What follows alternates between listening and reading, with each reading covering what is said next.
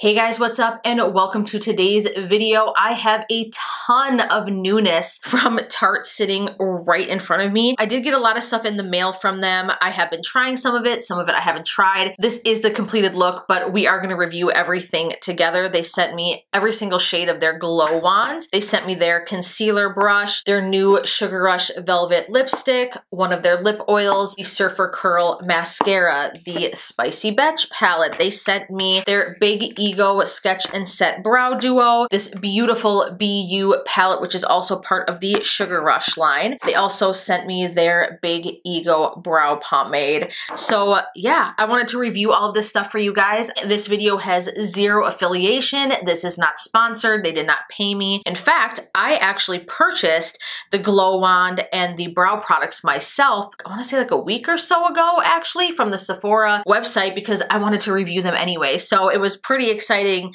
seeing that they were going to send me these items. If you guys want to see how I created this look and you want to see a review of all of these brand new Tarte products, then keep watching. Okay, so first off, I want to talk about these glow wands. So as I stated, I have been playing with these for a few days now. I do want to apply it to my face and just kind of show you guys how they work and what they do before I actually give you my opinion on it, because I definitely have very solid opinions on this product so far. It brightens the under eye. You can use it on the high points of the face to add some glow. It looks very similar to a Shape Tape concealer, doe foot applicator, and on the other end of this, you will see that there is a sponge. Now, as you can see, I have used this sponge. These do come very easily right out like this so that you can wash them, or you can just take it out, get it damp, and use it like that to blend out your concealer or to blend out your glow wand underneath the eyes or wherever you decide to put it. So there are 5 shades. There is a light, there's also Dream, then we have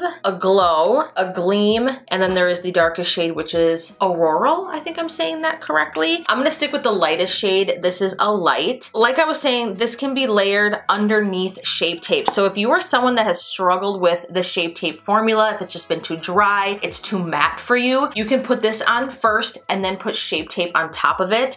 For those who have been watching my channel for a while, I used to hate, like loathe Shape Tape, but I learned how to use it in a way that works for me. I've mentioned it in a few videos before that it's actually been in some of my favorite videos at this point. So I have learned to love this product. As long as you have good, healthy, hydrated under eyes and you use just a small amount of product, I'm telling you, you will probably end up loving it.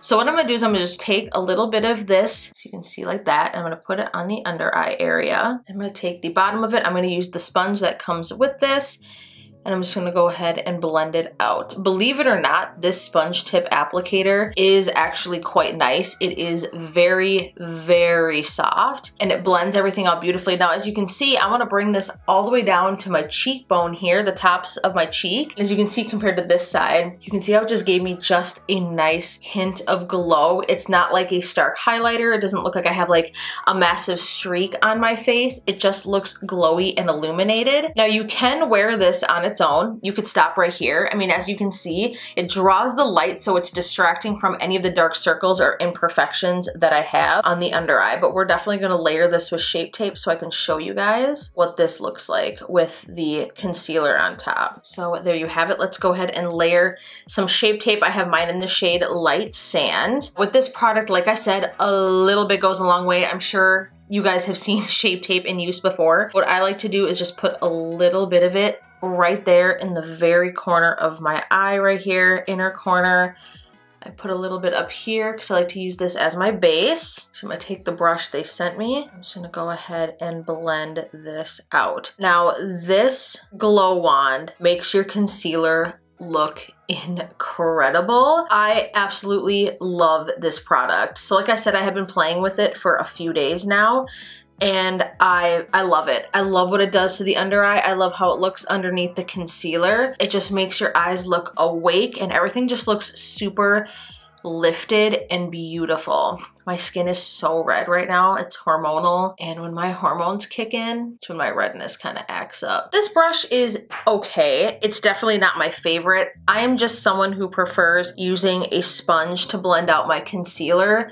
It just looks natural. I go back and forth, I guess, but especially for Shape Tape, because it's such a thick formula for me, I definitely prefer a sponge. So I'm just gonna go ahead and finish this off, pressing this in with a sponge. So the other thing I was gonna show you is if you don't wanna necessarily use this on your under eyes, you can kind of put some of it like this. You can put it down the nose right here, on the chin, wherever light naturally reflects, and you can blend it out, and it just gives you this really nice glow, and it works for an awesome base for highlight. Moving on, let's go ahead and talk about the brow products. So I do have two of the brand new brow products in front of me. I have the brow pomade and I have the Sketch and Set brow pencil. Let's just take a look at this brow pomade. Now this is in the shade dark brown. That is what the dark brown brow pomade looks like. And then let's take a look at medium brown, because they did send me both shades, and that is medium brown. So this one looks a little bit warm, but not too bad. I feel like I could maybe pull that one off actually. But I think for today, I definitely want to use the brow pencil. That's the one that's calling my name. I go back and forth with brow products, you guys. It's like one of those things where it's like 1 minute I love a pencil, 1 minute I love a powder, 1 minute I love a brow pomade. It's just like, it really just depends. And it's so weird because it's like, sometimes my brows just work better with one or the other. I don't get it. There's no rhyme or reason. It just is what it is. The Sketch and Set is actually dual-ended. So on one end, you're gonna have the pencil, and one end, you're gonna have a gel, and it actually tells you. This is in the shade medium brown. Now this is another one that I did use a couple of times. So this is what the gel looks like. It's got a really nice fine applicator here. So if you have larger brows, thinner brows, you're gonna be able to use this. And then here is what the pencil end looks like right here. So I'm gonna go ahead and start off with this pencil end, and I'm just gonna show you guys. Now sometimes I have a hard time with pencils because I feel like they take too long. I have sparse brows, but I also have larger brows, so I have a lot of area to fill in, and so sometimes I just get frustrated with pencils because I just want to get it done. My brows are something that I don't like doing. I hate doing my brows. So as you can see, this pencil is extremely easy to use. It just goes right on. It's a soft formula, but it's not too soft. So this one is definitely a home run for me. I did test it out. I wore it all day to work, just stayed in place all day. It didn't budge, it didn't move. It's definitely a nice formula. Let's go ahead and brush some of the gel in. Now this gel is very pigmented, so you kind of have to be careful.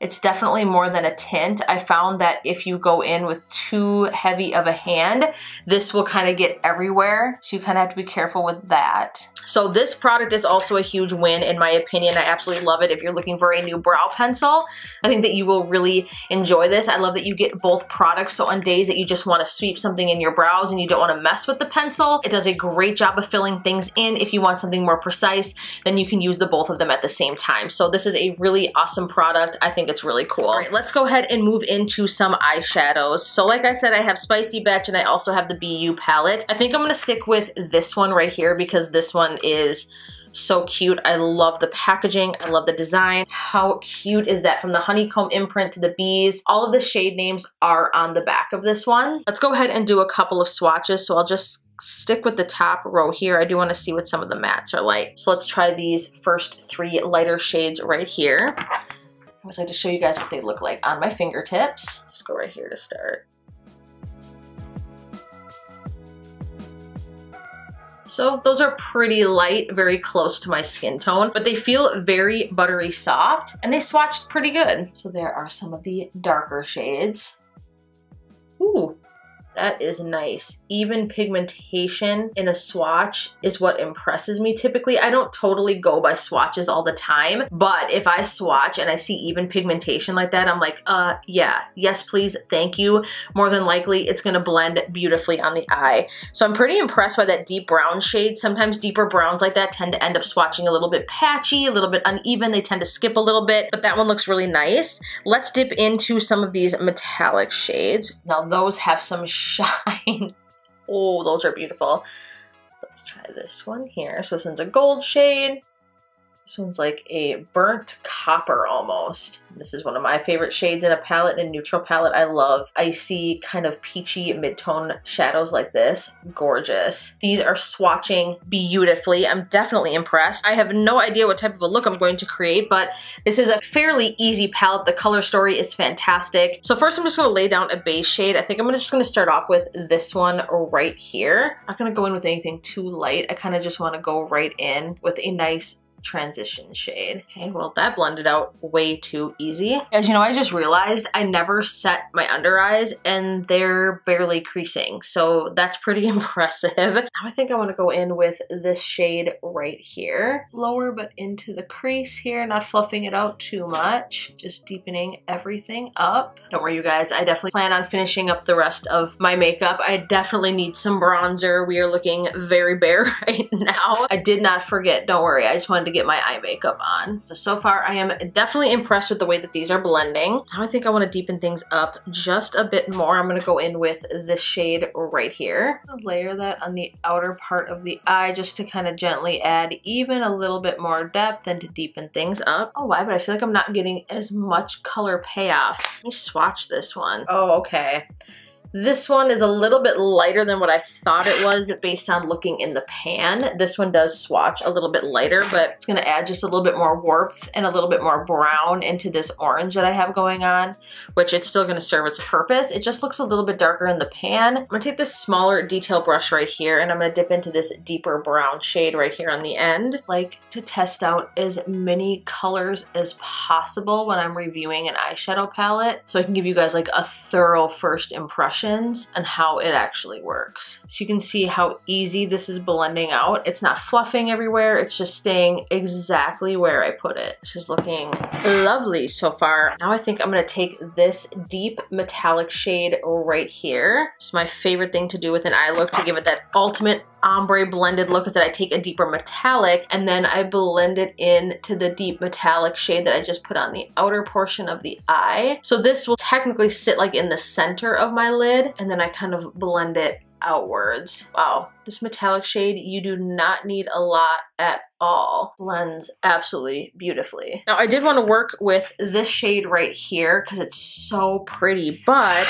this one right here is also calling my name. The bright yellow metallic shade is also calling my name, so I'm kind of having a bit of a debate right now. I think I do actually want to go in with this one right here. I feel like I just made my lids look like 10 times larger, which is awesome because I have very, very hooded eyes. I'm gonna layer even some of this deeper shade right here on top of that other dark shade that I layered. I want to just put that right on top. I take a pencil brush like this and I'm just going to drag this shade right here along the lower lash line. I feel like an eye look isn't complete until you do something on the lower lash line. And I see people all the time like not putting anything on the lower part of their lash, the lower part of the eye, like the lower lash line, and I'm like, dude, you're missing out, man. Using that same brush, I'm gonna dip into this very bright shade right here, that metallic, and that's what I'm going to use to highlight the inner corner. So you guys, this palette blends gorgeously. I dipped into quite a few shades. The swatches are fantastic. This is a beautiful, gorgeous eye look. I feel like these metallics are just stunning. The mattes blended beautifully. My eyes have a lot of dimension and pop. I need to put on the rest of my face makeup. I am looking way too bare. This looks crazy. My eyes are just like pow and I have no bronzer or anything on my face. So I'm gonna finish that up and then I'll be right back and we'll play with the lip products and the mascara. Let's do some mascara because we need some of that right now. Go ahead and curl the lashes very quickly. So this is the Surfer Curl Mascara.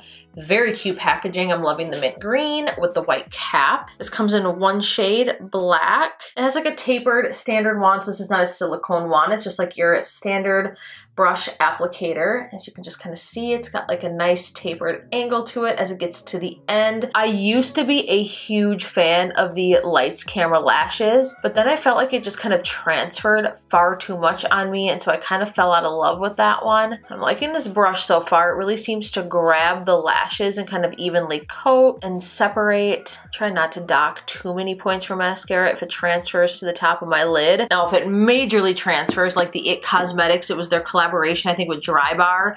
That stuff was such a mess. all over the top of my lid. Usually I will have transfer. It just must be how I apply my mascara. It just is what it is. This one, I'm not really seeing much transfer at all. That is just one coat and it looks really, really nice. Now, this is supposed to hold a curl. It's supposed to add volume, length, and it's supposed to be very long wearing. It's not a waterproof mascara. It does come in a mini as well. So if you don't want to bite the bullet and buy the larger size right off the bat, you can buy the mini or the travel size option, which I'm typically into when it comes to mascaras. I'm so moody with my lashes. One minute I might love a mascara, the next minute I hate it and I want to move on to something else. I go back and forth, just like with my brow products. That is a really nice mascara just for one coat. Let's see how it layers up. So it does layer nicely. It doesn't get clumpy. My lashes are separated, but they're definitely volumized and they look really good. I'm impressed. Let's see how it does on the lower lash line. Let's talk about the last item that I have here to review. Now we have the lip oil. Now I have heard so many good things about these. My best friend actually loves it. My only thing is that there's only 0.1 fluid ounces in this. And I should actually show you guys. If you remove the rubber, there's like a little rubber grip here. Now it looks like there's a ton of product in here. It's the same thing with the Kylie, but as you can see, once you kind of remove the doe foot, obviously there's product stuck up here too, but there isn't a ton of product in this. The good news is that a little bit goes a long way. It smells like Kool-Aid to me.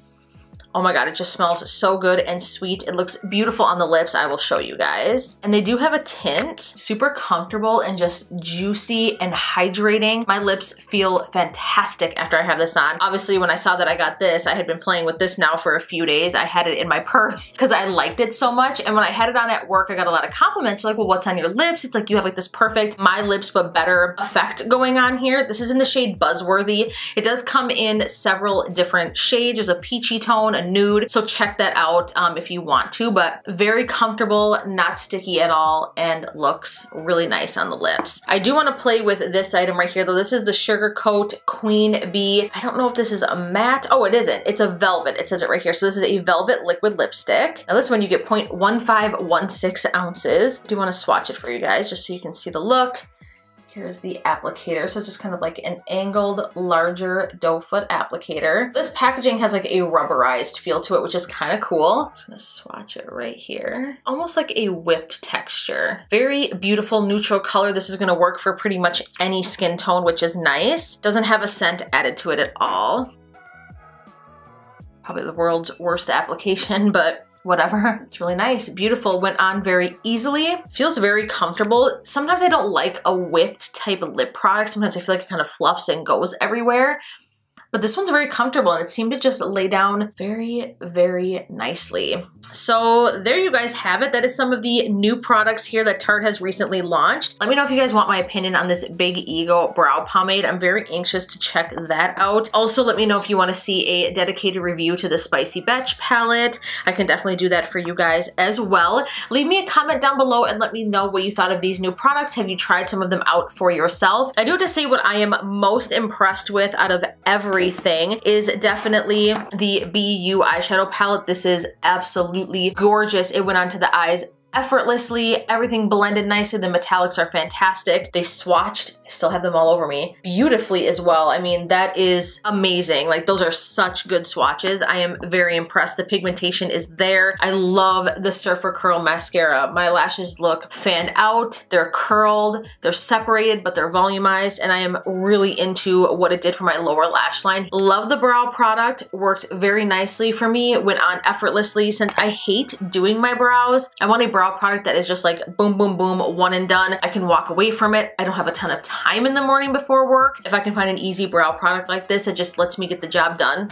in a snap, I am all about it. So the Sketch and Set Brow Duo is fantastic. Love the Shape Tape Glow Wand. I think that this is a really cool product. I recently tried another item similar to this from Becca, and I did not, I hate to say it, I did not like it as much. Let me know also if you guys want to see a dedicated review on that, but this is just like the perfect hint of glow. It just draws the light to the under eyes and everything just looks so lifted and flat and beautiful and concealed and hydrated and rejuvenated, and it makes highlight pop. So I put the Jaclyn Hill highlight right on top of it. This one is definitely a winner. I think it's definitely worth checking out. Not a huge fan of the brush. I felt like it was a little bit pokey on the under eyes, and like I said before, recently I'm just a bigger fan of using a sponge on the under eyes because sometimes I feel like a brush can make things look a little bit too heavy, and I think paired with Shape Tape, someone like me who usually has drier under eyes, even though they're hydrated, something like this is just going to suck all of that up and it's just going to make things look a little bit heavy and cakey. So for me personally, the brush is just not my favorite. Love the lip oil. This is a fantastic product. 15 bucks for 0.1 ounces, and I believe in comparison the Kylie high glasses are 18 and you get 0.01 more ounces in that. So just to kind of give you guys a comparison there. But I think a little bit of this goes a long way, and it's a beautiful product. I do wish they'd put a little bit more into it, I have to be honest, because I really, really love it, and I don't want to find myself having to keep repurchasing more frequently than I would normally have to with other glosses, especially if it's something that I'm going to want to apply all the time. So that's my opinion on that one, but I do have to say the formulation itself, the giant applicator, the scent, the beautiful hint of color that it gives your lips, it's a very, very good product, and I think it's worth checking out as well. I like the Velvet Lip. Is it my favorite formula I've ever tried? No, but I think it's a beautiful color and it's very comfortable. So if you're looking for something like this, you like a velvet lipstick, you want something that is just neutral, this is beautiful. Definitely worth checking out, especially if you don't like fragranced lip products. You will definitely like this as well. So there you guys have it. Leave me a comment down below, like I said, and let me know if you've tried anything from this. Are you interested in trying any of these products at all? Give this video a huge thumbs up if you liked it, share it, and of course, be sure to subscribe to my channel before you go. I love you guys so much, and I look forward to seeing you in my next video. Bye, guys.